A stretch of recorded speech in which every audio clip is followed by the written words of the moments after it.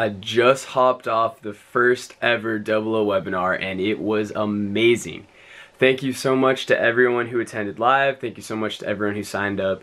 And if you signed up but could not make it because of the time, I'm sending you the replay and this is probably what we're going to be watching right now.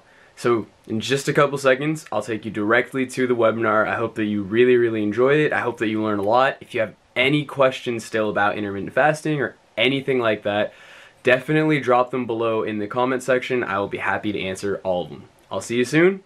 Bye. Eating clean 6 meals a day and different fad diets. The reason why these aren't super good, why they're not very successful, is they never tackle the problem that you really need to do, the problem that you really need to get after to see those changes. So for example, if you eat clean, most people do start to lose weight. And they do start to lose a little bit of fat right when they first start eating clean.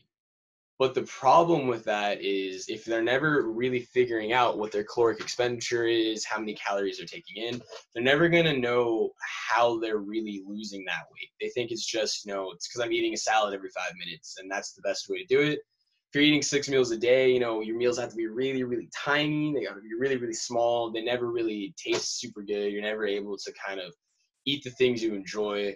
And then fad diets like keto, like paleo, stuff like that, all those are really doing is kind of cutting stuff out so you can try to be in a caloric deficit. But there's definitely a better way to do it, and that's kind of what we're talking about today.